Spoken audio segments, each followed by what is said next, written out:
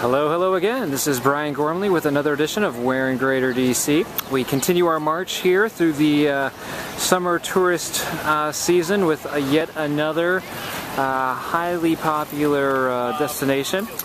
And I'll leave it at that because this is just another too easy one. I shouldn't even include it. I'm so embarrassed. But as people know who've been listening to this blog for a while, you send your guests of our filming location to support at Cornerstone Properties, homeinfo.com. Be the first one to get it right, and we will give you a free prize, whatever gift certificate we're giving away that week. So don't be bashful. Go ahead and send your guests in, even if you're the 109th person to watch the video. You never know. You might be the first one to get it right. So we're talking about credit unions and short sales this week and how difficult credit unions are. And there's a couple of reasons why that's the case.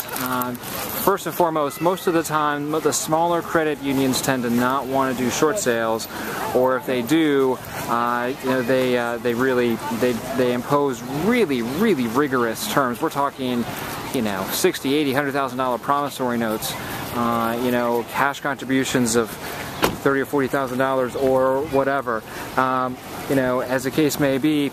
And the reason is because they're holding the paper themselves frequently.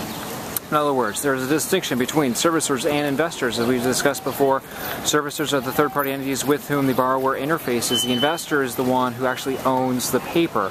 So if you're dealing with Wells Fargo or Bank of America or Citi or Chase or GMAC or Ocwen or SunTrust, those are all servicers. They may own the paper, but chances are they don't. They're just servicing it. They've been hired by the entity that owns the paper, i.e. the investor, to handle all of the property taxes, the hazard insurance, the collection of monthly payments, the phone calls from the borrower, etc., etc., etc. The investor is the one who owns the paper, incurs the loss if it goes to foreclosure, or for that matter, for a short sale.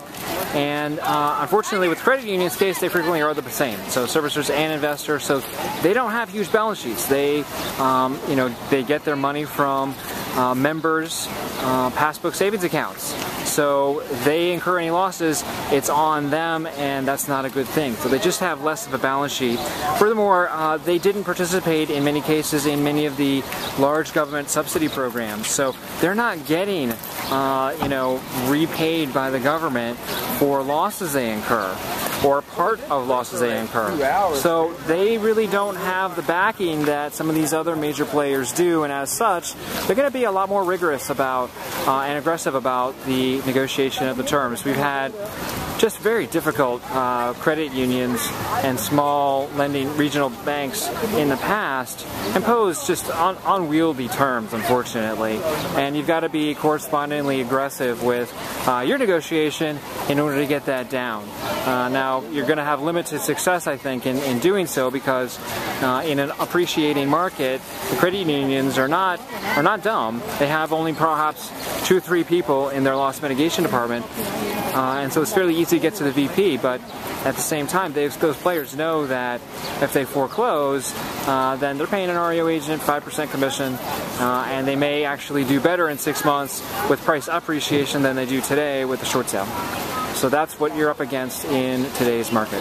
Okay, here's a 360. Don't forget to send your guesses. Support at Cornerstone Properties, homeinfo.com. First person to get it right gets a free prize. Too easy, too easy. This, by the way, is right before the 4th of July, so lots of tents out here.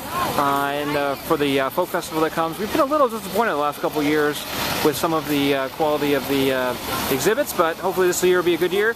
In any case, I really do hope that you have a great 4th and safe, pleasant travels, or watching the fireworks if that's where you're going to be. Thanks very much. See you next week.